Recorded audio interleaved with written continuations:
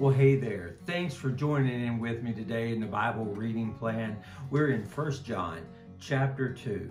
Go ahead and read through it and then get back in here with me.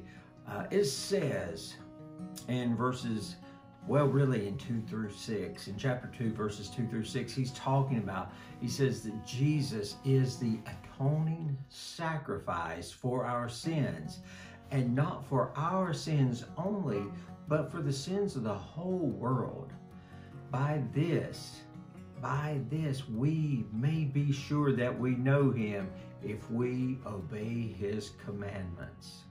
He says those who obey the commandments, those are the ones, that's the person that is reached, that God, the love of God has reached perfection in their life, or as he describes it, in their walk, as we walk with God in fellowship with him.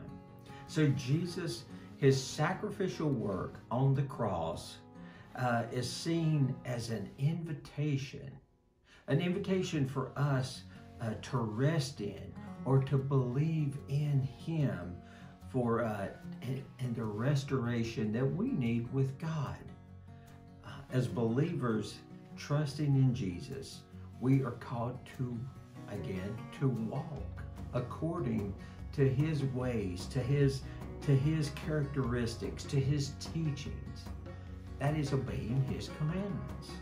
And so may we all go about our day, may you and I make it our priority and our purpose to be in fellowship with him, to be walking with him and walk as he walked in the world today.